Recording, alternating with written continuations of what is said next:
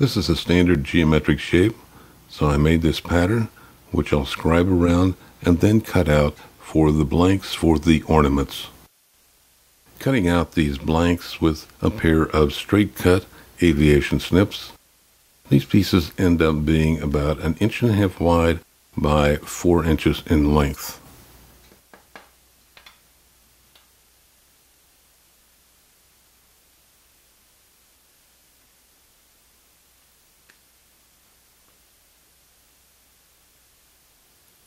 Now that I have the blanks cut out, I'll use this spring-loaded center punch to mark where I want to put the hole.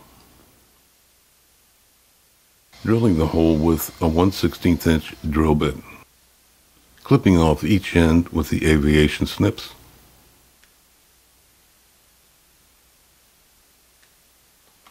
And then rounding off both ends, in this case with the tube sander.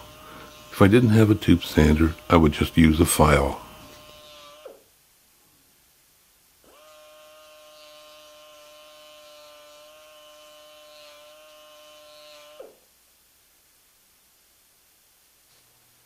Using the wire brush on the motor, removing any sharp edges that are left over from the aviation snips.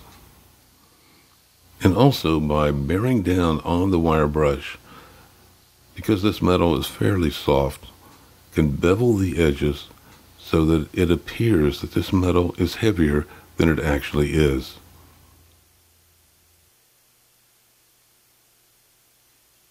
Looking at this blank closely, I can see that there's some oxidization.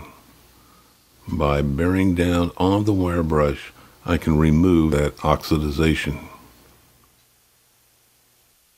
Placing this small anvil on several layers of sweatshirt, using a small ball peen hammer, and peening the surface.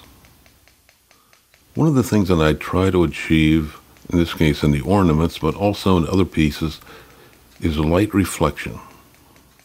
The more light that can reflect, the more interest the piece has. So this peening of the surface will give more light reflection, which makes the piece more interesting. And the reason for using the several layers of sweatshirt in this particular case is, number one, it's just a bit quieter, and also the small anvil is not going to move around on the table.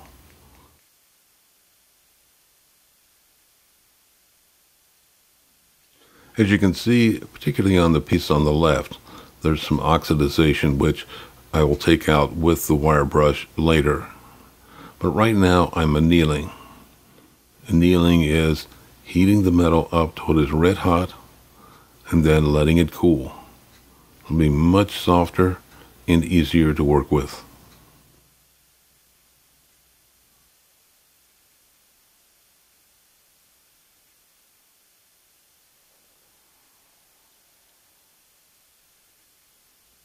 In other videos, you've seen this piece of pine wood, where I have used red hot rods to force down into the pine, and I use this for forming.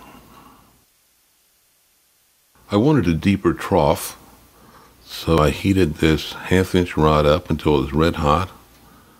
Just let it burn right down through this piece of pine wood. And now to center the blank over that groove, using the 1/2 inch rod and the dead blow hammer. What's happening here is that using that groove, I am able to take that flat piece of metal and give it form, which makes it more interesting. Here I'm using one of the blanks that I annealed, using a square piece of steel. It's a 1/4 inch square. Scribing on each side of it, and I'll scribe all the way to the bottom of the blank.